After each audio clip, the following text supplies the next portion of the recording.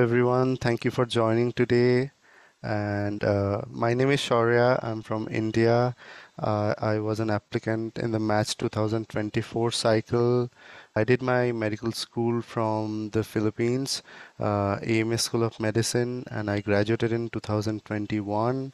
And since 2021, I've been devoted to the USMLEs. I took my step one, step two, and step three before this match cycle and went ahead with the match.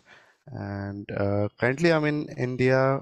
I'm working as a house staff in internal medicine. The same principle I applied in the match for. So it's really nice talking to you, and thank you for this opportunity. And I want to thank Programming Insider for having me today. And Dr. Shaurya, one thing everybody would like to know from you, since 2021 to 2024, the entire 2 to 3 years you have devoted. So would like to hear from you, how's your USMLE journey gone? What about your step one? What about your step two CK and other stuff? Absolutely.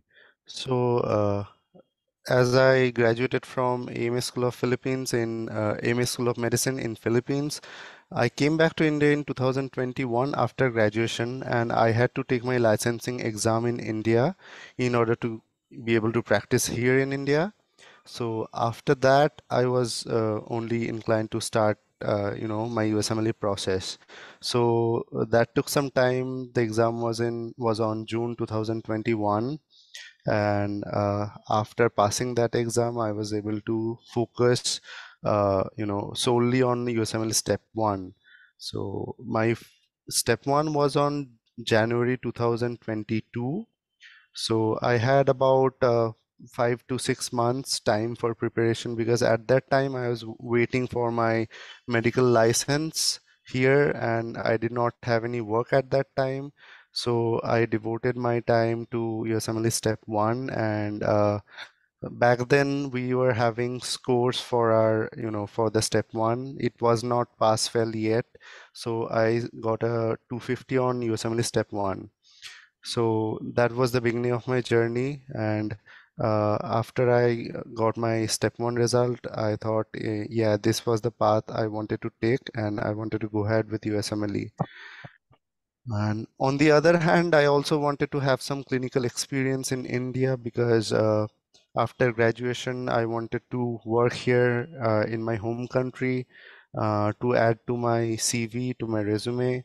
So I joined as an internal medicine staff physician in one of the public hospitals here in Kolkata. So I was working in that hospital.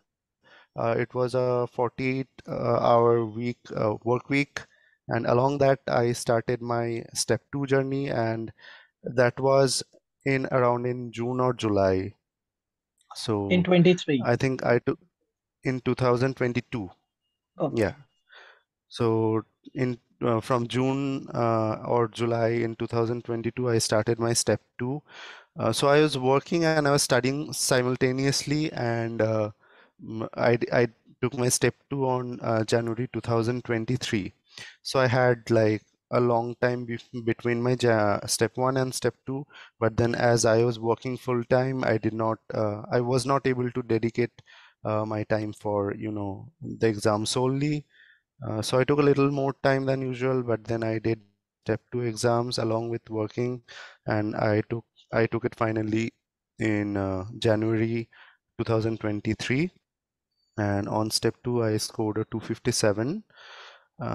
So that time I thought that it would be a really good time to pursue for, my US clinical experience, get those letters of recommendation, and all that.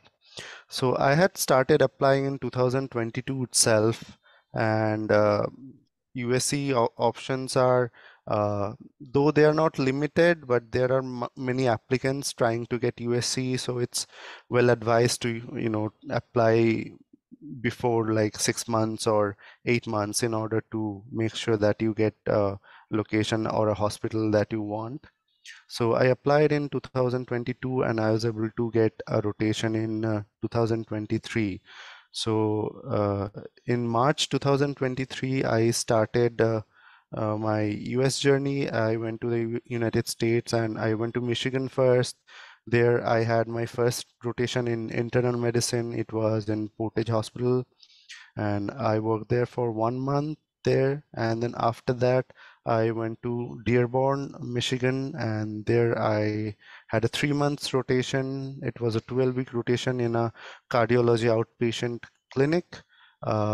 So it was Heart and Vascular Institute. I worked there for another 3 months. So I got like 4 months of USC under my belt. So I thought maybe I would be able to take my step 3 exam before September. Since from September you have to, before September you have to apply to the residency. You have to select the programs, make your personal statement, make your CV, ERAS CV, work on all of that. So I did all of that in September, but in August I took my step 3 examination, and so yeah, I got a 246 on my step 3 as well. So after that, I came back to India in September, and from September, all of September, I actually worked on my personal statement and CV and on Hmm. my application. So after September, the interview season starts. It lasts from September to February, and sometimes even like end of February. You can get invites as late as that. So I had 3 interviews this season, and I took the interviews in December and January, but unfortunately I did not match. So the reason I signed up for this webinar is because you see a lot of applicants who have matched and who have advice to share with you, but I think from my mistakes, those that I've done during my journey, I think it gives you a learning opportunity as to what not to do uh, during this journey, and things to do that might improve your CV and might improve your chances to get into a residency. So that is Right. all about my journey. So I have seen like since you got a really good score and you have been training since the past couple of years, if I'm not wrong. Okay. So you have also mentioned over your portfolio, right? That you love teaching. Yeah, I actually Great, have been teaching for the last 2 years since great, uh, 2022. Yeah. great. So let's have some students, study strategies in front of the students. AMA Mhm. School of Electronic students, probably they are in their second, third year. So this is the great time because these guys might be preparing for MLE and they should get those information. So like it's up to you. Let's start ahead. Yeah, absolutely. I think so since 2022, the step 1 has become pass fail. So right away, I would suggest that, you know, take 3 or 4 months, study hard, just do the first aid for step 1 2000, first aid for step 1, the latest edition that you have right now, and do eWorld along with it. And I think by 3 to 4 months, you can just be done with your step 1, and if you get a pass, that's it, chapter closed. So the thing is that since step 1 became pass fail, right now you have to focus more on your step 2, because step 2 score has gained more importance after the step 1. That that mm, makes you get an interview, because some programs have cut applicants that have scored more than 230s, or let's say 240s, something like that. So make sure you ace your step 2. So as I said, for step 1, 3 months is enough. Just go through first aid for your step 1. That is a very good resource, I would say, gold standard resource, along with your eWorld. And there are some divine intervention podcast, these are podcasts you can listen to whenever whenever you're working out at the gym, or you're driving to your work, or before going to bed. So it's very easy. You just have to listen to it. It's a passive learning process, but I think it helps you retain some of the most important concepts that are being tested on the USMLEs. Hmm. So apart from that, you can also, if you're particularly weak in some subject, like some let's say you're weak in cardiovascular system, or if you're weak in gastroenterology, you can just go through boards and beyond videos, and you can take a look at those. These are very simplified and well explained videos, and really helpful for step one. And some other resources are, you can use Sketchy if you're a visual learner. So they have microbiology, and they have, I think, yeah, they have pharmacology as well. So I actually watched the microbiology videos later in my preparation, but like I did not use it during my step one, but I found that it can be useful sometimes if you're a visual learner especially.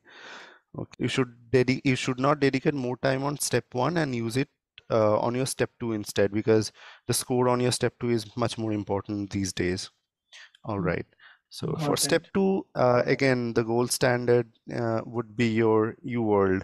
But step two UWorld has I think it's a really huge question bank. It has more than 4,000 questions uh, only on UWorld. So I think Mm. if you complete that, and along with your first aid for USMLE step one, you should be golden to take step two. Also, you can do Mm. the CMS forms that comes with it. And obviously the assessments, everybody does those. Those are for step one as well. You can do the NBMEs, you can do the UWSAs, you can do the free 120s. These are the things that you must do for your exam. But in general, for the preparation, I would say keep it simple and try to learn the concepts that are being taught on UWorld. Because from my experience, what I have seen that what whatever the questions that you are getting on UWorld, whatever the concepts that you're getting on UWorld, those are tested on the actual exam, but the scenario might be different. The way they are composing the question, that might be different.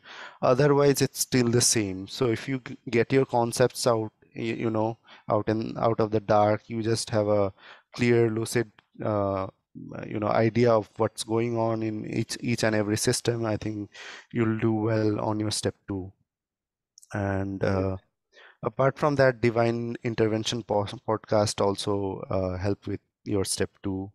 There are some few YouTube channels I used to watch. Those are for rapid revision.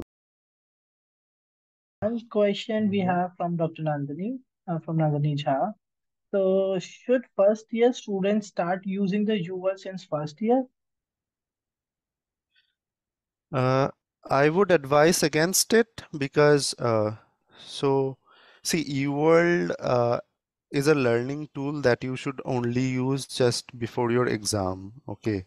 I would recommend from the day one of your medical school, along with your medical school curriculum, start reading your first aid. Onwards, except step one, you would like to refer to the students, basically from the Philippine students, because these students has a curriculum of American medical system, right? So, what's your suggestion? Yeah. So actually, during my medical school, like during my first year, we had uh, I think, a lot of international medical textbooks. Like for anatomy, we had Moore's clinical anatomy, and sometimes we referred to Gray's anatomy. And for physiology, we studied Guyton as a whole. I mean, it was really the one of the best books I have studied throughout my medical school. For biochemistry, I would suggest you can, for building your concepts, you can go watch Kaplan videos, Dr. Sam Turco. You can find these videos online. They are somewhere there. Just find them, look for them, and go through these videos. And so these things, these videos, they give you a really, good idea of what is biochemistry all about. Because most of the time I've seen that people don't like studying biochemistry, but for me it was initially same for me, because I didn't like to study biochemistry at all in my first year. But later when I did the Kaplan videos for biochem, I really fell in love with biochem. So everything makes sense when it's taught in a good way. So you'll advise for microbiology. I think there's a book called Clinically Oriented Microbiology, or Microbiology Made Ridiculously Simple. So that book really helped me during my second year.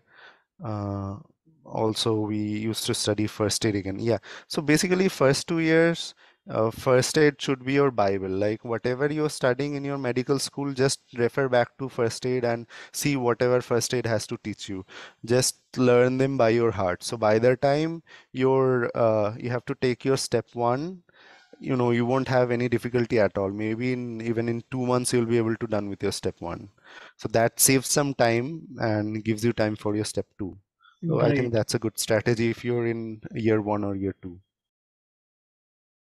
uh, I think your overall profile is very important when it comes to USMLE. Like your scores will get you an interview maybe, or I mean, your overall profile needs to be really good if you want to match into a program. So your overall profile, of course, includes your scores. They are of course there and they definitely help. But apart from that, you have your US clinical experiences, you have your volunteer experiences, you have your research work, all of these things. So these things are equally important. So from what I've learned that uh, so this year, a lot of younger graduates, like people who have graduated in 2023 or in 2022, they have a better match rate from what I believe. It is my personal belief. Uh, Hmm. so yeah, I think they have a better match rate. So those who are in their second or first, I mean, those who are in med school In right med school. now, I would suggest to, try to complete your USMLE exams and try to apply as soon as possible after you graduate. So, why I say this? Because the longer year of graduation you have, for example, I had a year of graduation of 3 years, okay, because I graduated in 2021. And then I had a US clinical experience of almost 4 months. So I believe that in order to be a successful match candidate, I think you have better US clinical experiences if your year of graduation is more than two, like if it's 2 or 3 or even more. I think you should have at least 6 months of US clinical experiences. That is my opinion. Uh, Another thing is that I have seen some candidates, I personally know a few candidates who have matched on their second attempt uh, this year. Second thing is research experience. So for research, it's really difficult to, start doing a research if you're in medical school. I would suggest, if you have a senior who are doing research, or if you know someone, know a professor who is doing research, or an attending maybe, just try to email them and try to express your interest towards research, and say that you're willing to learn, say that you're willing to do whatever it takes to learn research. And after that, you might get a response from them, you might not. So these are called cold emailing. So let's say you take a look at all the programs that you find on ERAS. Okay, so there are, let's say, close to 200 to 50 IMG friendly programs you can find on ERAS. So just go go to their program, and on the website you can find that what kind of research they are doing. So depending on that, you find a certain faculty in the principal that you want to apply to. For example, I was applying to internal medicine, so I would take a look at all the IM faculties and try to email them expressing your interest, that you want to do a research, you want to be part of a project, something like that. So if you, let's say, if you send like 100 or 200 emails, you might get back, you might hear back from one or two. I mean, that those are the odds. I mean, there are no easy way to do this, but you have to do cold emailing and try to get a research position like this, or get a research project like this. Other than that, you can, of course, you can do case studies. You can publish case studies. So if you are going to a hospital and if you're working in a hospital setting, just try to, keep your eyes open for any interesting cases that you might come across, and then ask your preceptor or ask your attending whether it is possible to publish a case study or not. There are some organizations on Instagram as well that they try to help you, but I think it's better if you are able to publish by yourself, like learn it by yourself from a mentor. That's definitely better. So that's about research. And then you have your volunteer experience. So for the volunteer experience, I think whichever country you're in, whether you're in Philippines, whether you're in any country, or even if you're in India, there are multiple volunteering opportunities. People are always looking for volunteers for some things. In India, I am part of an organization called Doctors for a Cause. So I've been doing health camps with them, and so they do health camps all over India. And uh, the thing is, you don't have to be a doctor in order to participate or volunteer as a health camp. See, as a medical student, you can also volunteer. You don't need to have a valid license in order to participate. You just won't be able to write a prescription, that's all. But you can volunteer in other way. So just try to look for these opportunities around you, like wherever you are. And the more volunteer experience you have, the more better. But I would say just don't compromise on your exams because of this volunteering. Just make sure you get a good score. Okay. And I'm also part of, as I mentioned earlier, I'm also part of an organization called Aspiring Mentor. So I used to teach there as well. So these can also be counted as a volunteering experience. So these are the things you can do. Like if you're into teaching, find some teaching position. If you want to volunteer clinically, just find someone who's doing health camps, just attend health camps and all that stuff. And one other thing I would like to emphasize here is that, see, if you volunteer one time with some obscure organization, that doesn't show dedication towards the work. Otherwise, that find some organizations that you feel attracted to, like you share their motives, like you for a longer period of time. See, in the United States, after the uh, people graduate from med school, they have like long hours of volunteering, like 80 hours, 120 hours of volunteering. You cannot do that in one day. So you have to improve your volunteering by doing it in a longer time. Just make sure you're attached to one of the organizations and keep working with them. That's all for volunteering. And I would like to add two more things. The first would be your personal statement. So when you're applying to residency, the personal statement is the first thing the program director or the program coordinator sees, and it is your one tool to, make them like you. So you have to really write a really strong personal statement with a hooking statement in the beginning that moves them, that makes them want to discover more about you.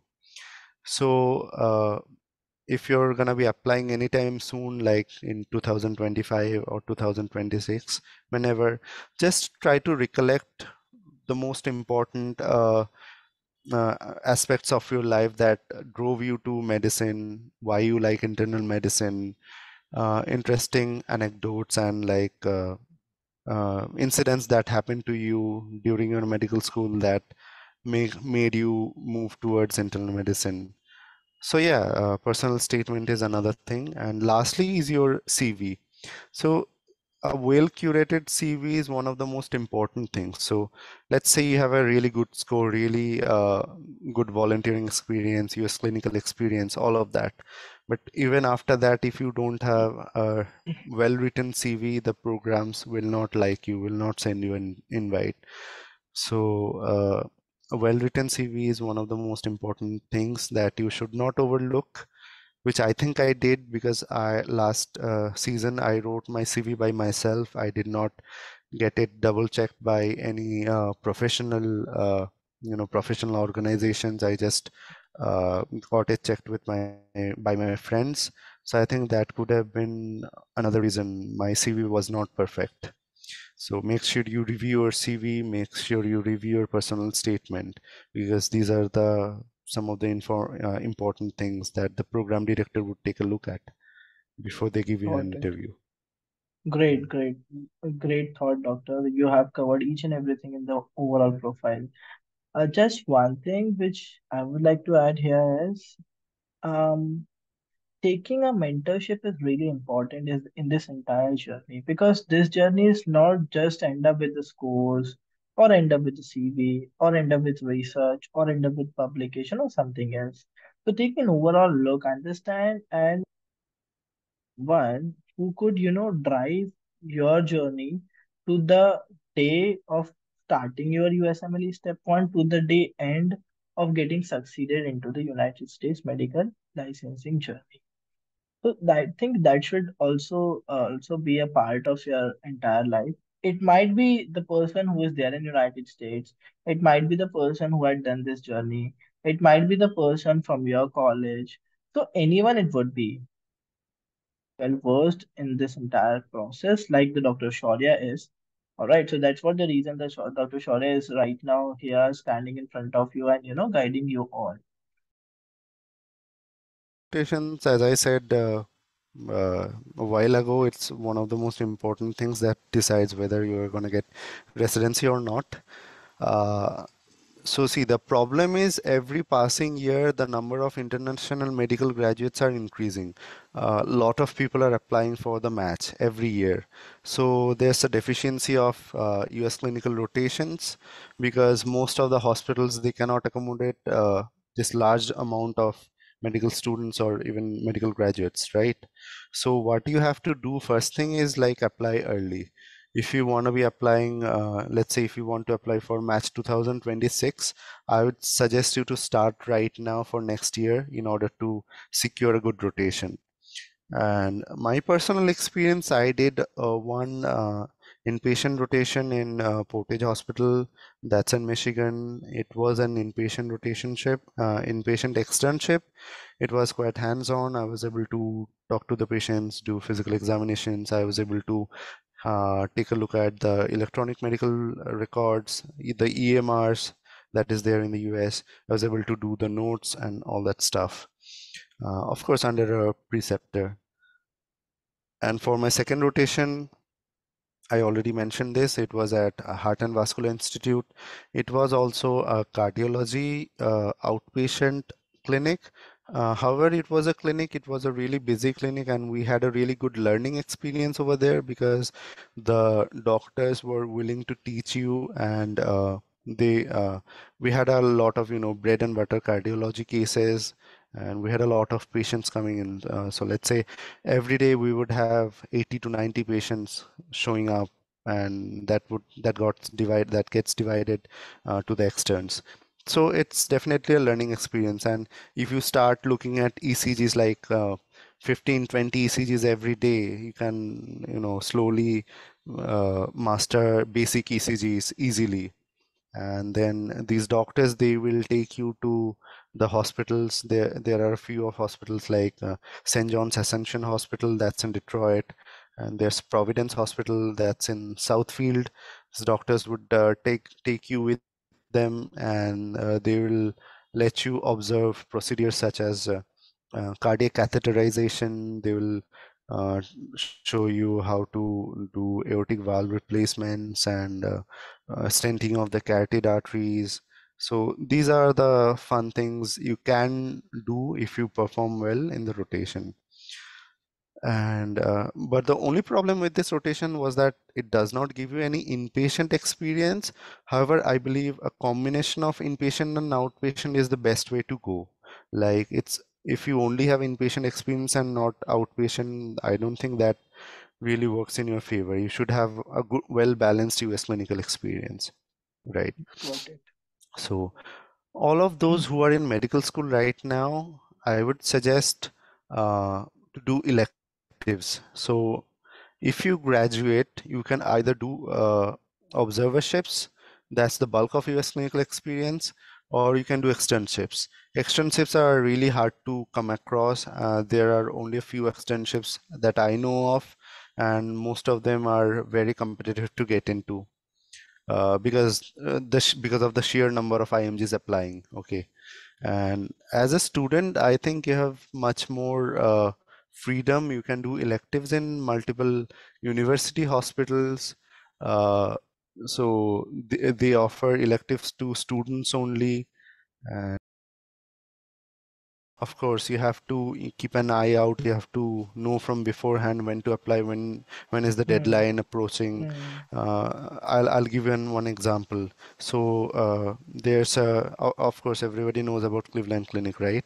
So Hmm. Cleveland Clinic, what they do is they open their registration from January to March for for the period of June to December.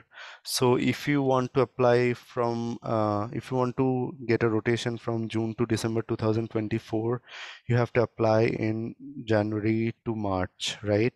And the sheer volume again that applies for the Cleveland Clinic rotation is, I mean, it's really great. I mean, a lot of IMGs are applying, so the chances are really slim that you're going to get a rotation over there. Got But it. see, you have to try it anyway. Purpose of doing the rotations is, there are actually two purposes. The first one is your letter of recommendation. The second one would be your making connections. So on ERAS, for a single program, you can apply up to like 4 letter of recommendations, right? And most of the programs, they are okay with 3. Uh, so if you have 3 letter of recommendation from the United States, that's fine. You can just add one home country letter of recommendation and you'll be good to go. However, if you have more US clinical experiences, it's okay. You're not doing it for the letter of recommendation, then you're doing it for the connections. So the people you work with during the rotation, the residents that you work with, the preceptors, they later in life might give you an opportunity to do research with them. They might give you an opportunity to interview at some program, because they can they know that you're a really good candidate from your time at the rotation. They know that you're really hardworking, you're diligent, and you're showing up at work before time, and you're staying late every day for work. So these things show how hardworking you are. And if your preceptor notices this, he might give you a recommendation to the program he is attached to, and you might get an interview from these programs. So connections are very important these days, because uh, again, the number of IMGs are increasing. So the program director has to go through, let's say, 2,000, 3,000 applications just to select 200 or maybe 150. But then if attending is coming and saying, just take a look at this candidate, he's really hardworking, he had Hmm. done really a superb job during the rotation, I think that gives you more credibility and gives you an edge over all the other candidates, right? Want to understand, is it really important to do a research or get published in America? That is one thing. Or we can do it from anywhere. That is the first question. So I would like to hear from you. Okay, so the first thing is that if you get a research published from USA, I think it's the best thing that you can do. But since most of us are not getting the opportunity to publish from high impact journals, I think we have to make do with whatever we have. Hmm. Even home country case reports, even home country publications are, I think, really okay. So now there are few things to keep in mind. Let's say you're doing a observational study, or let's say a cross-sectional study in the United States, and you publish that. Compared to in your home country, you're participating in a clinical trial or a cohort study that goes on for about like 6 months or so, and you participate in that study and get it published. So I think in this scenario, the cohort study would be a much better option than publishing a cross-sectional study in the United States. So Okay. the level of the study that you're publishing, that comes into play. So the higher the level of the study that you're publishing, the better. And if you're able to do it in the US, even more better. But if you're not able to do it in the US, and if you want to do it in your home country, you feel free to, do it. Like, you must do it, because I think at Mm. least some experience in the research is really necessary, because USMLE is becoming competitive with every passing year. So most of the candidates are doing some form of research, and they have a really diverse profile. So make sure your profile is very diverse as well. Make sure you have experiences in all the, all the specific areas, right? Okay.